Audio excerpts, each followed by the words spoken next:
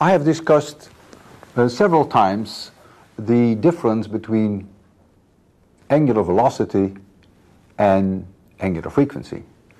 And I would like to expand on that a little bit. It is always a confusing thing because in physics we both give them the symbol omega. Let's start again with a simple pendulum. A pendulum which has a length L and the object has mass m, and we are swinging it around. This is the maximum possible angle. I call this theta maximum. On the other side, of course, there's also a theta maximum. I assume there is no damping. And let this angle here be theta. The angular velocity for which we write omega in physics, I will in this exercise put an AV there so that you always know which omega I'm talking about. Angular velocity, per definition, is d theta dt. And this is in radians per second. The magnitude of this omega has a maximum, so it is the magnitude that I'm talking about now. The magnitude has a maximum when theta equals 0, when the object goes through equilibrium. Then the angle changes the most per time unit delta t.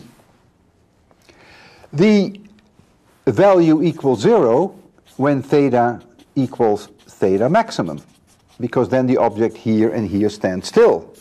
So the theta dt is 0. The angular velocity can be positive if the theta dt is increasing, so if it goes in this direction, and it can be negative when it goes in this direction. So the angular velocity can be larger than 0, can be equal to 0, and can be smaller than 0. The bottom line is it is changing all the time. It can change sign and it changes magnitude.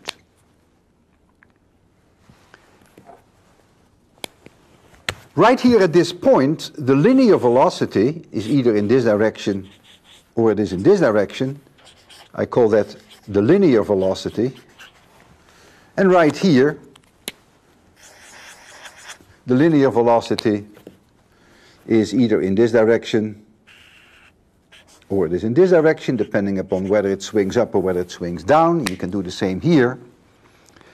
These linear velocities are L times d theta dt. And so they are L times the angular velocity. And you can immediately see if the angular velocity is 0, namely here, that the linear velocity is 0. You can also see when omega changes sign that you can have a different sign for the linear velocity. This, for instance, could be called a plus and this would be a minus. So this is a plus and this is a minus. And the magnitude can also greatly vary because when the angular velocity reaches a maximum, when the object goes through equilibrium, then of course this angular velocity, has reached a maximum value. The theta dt is maximum, so the linear velocity is a maximum. So much for the angular velocity. Let us now think about the simple harmonic oscillation, which is to a good approximation the motion of this pendulum in terms of theta. I can write down, it's an approximate simple harmonic oscillation. Theta equals theta max times the cosine, you may prefer the sine, of omega t plus some phase angle alpha. This omega has nothing to do with this omega. This is the angular frequency. This one is a constant. Omega, angular frequency, is a constant in time. It never changes. This one changes. The period of one oscillation of this simple harmonic oscillator, for which you can either write a T or you can write a P. I always prefer a P when I deal with strings, because I want to avoid confusion with tension. That period for one oscillation, for a complete oscillation, equals 2 pi divided by this angular frequency. If you look at the theta, at the position of theta at time t1, at a random time t1, and you look again at time t1 plus 2 pi divided by the angular frequency, then the cosine function will repeat itself verbatim. That's why we call this the period. After so many seconds, the whole thing will repeat itself. So there is a huge difference between the angular frequency and the angular velocity. Angular velocity changes in time. Angular frequency does not change in time. Now I want to take a rotating disk, a disk that rotates uniformly, whereby omega is a constant. The angular velocity is a constant. Unlike in the case of the pendulum, whereby the angular velocity was not constant. It could also be a satellite going around the Earth at a constant radius r, in other words, a circular motion. Well, I could call this angle increased theta. I would have here a circumferential linear velocity v, is tangential to the circle. Here the linear velocity in magnitude would be the same, but of course not in direction. And this linear velocity, I will write down linear, equals r times d theta dt, which is r times the angular velocity. And you can see that the magnitude is constant everywhere because the angular velocity, d theta dt, is constant because this object rotates around with a constant angular velocity. The time for one complete rotation, just to remind you, the angular velocity equals d theta dt. The time for one complete rotation, and you may call that period p, or you may call that t, whatever you prefer, equals 2 pi divided by the angular velocity. This is immediately obvious. One rotation is 2 pi radians.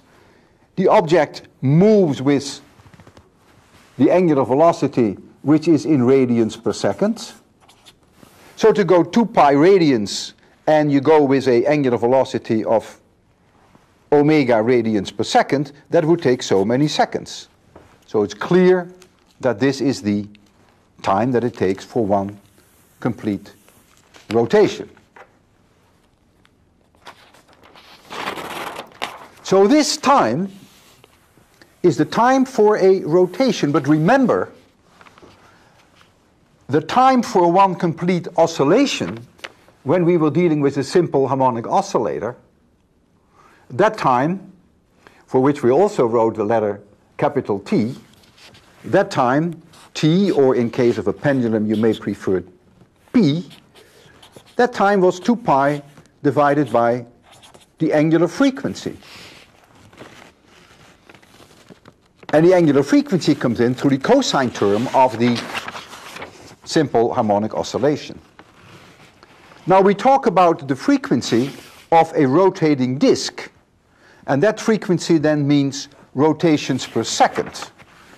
So the word frequency, which now doesn't say angular frequency, simply frequency, is in the case of the disk the number of rotations per second. We express that in terms of hertz. 400 hertz is 400 rotations per second.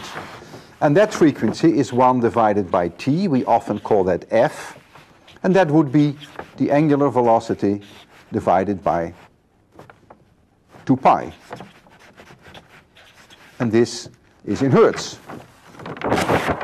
But we also talk about the frequency of a simple harmonic oscillator, in which case the frequency of a simple harmonic oscillator, notice I simply use the word frequency, is now how many oscillations per second it makes, how many cycles per second, also in hertz. And that frequency, 1 over t, or if you prefer to write for that 1 over p, we also call that f, and that is the angular frequency divided by 2 pi. Here, look here. This was for a simple harmonic oscillator. In other words, you could argue, though this is perhaps a matter of semantics, that in the case of a uniformly rotating disk or of a uniformly rotating satellite around the Earth, circular motion, that in that case the angular velocity is the same as the angular frequency. But as I said, this perhaps is only a matter of semantic. However, in the case of a pendulum, the angular velocity is very different from the angular frequency.